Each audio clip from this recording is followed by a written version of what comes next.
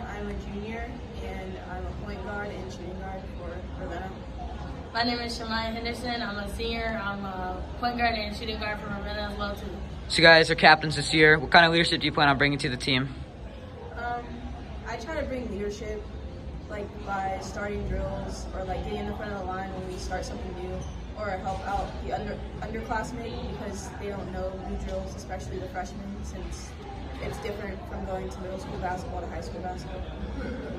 I can say that's the same for me as well too, and I like taking the underclassmen underneath my wing and leading them and showing them the correct way of how to be a teammate on and off the floor, and not to be like just divided, to come together as one team.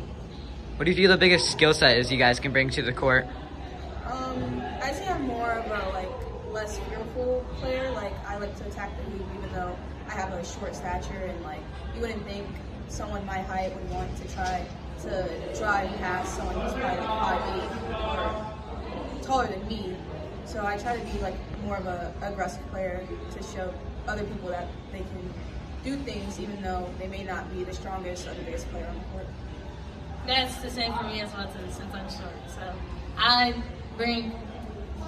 play aggressive to show that I don't back down from anyone, no matter height or size or what skill type of player you are.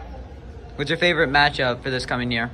For energy, mine has to be Streetsboro, but for competition, mine has to be Cloverleaf because I've been playing Sage. Her number's 2, but now she's 14 for 4 years now, since middle school, and she's a good player.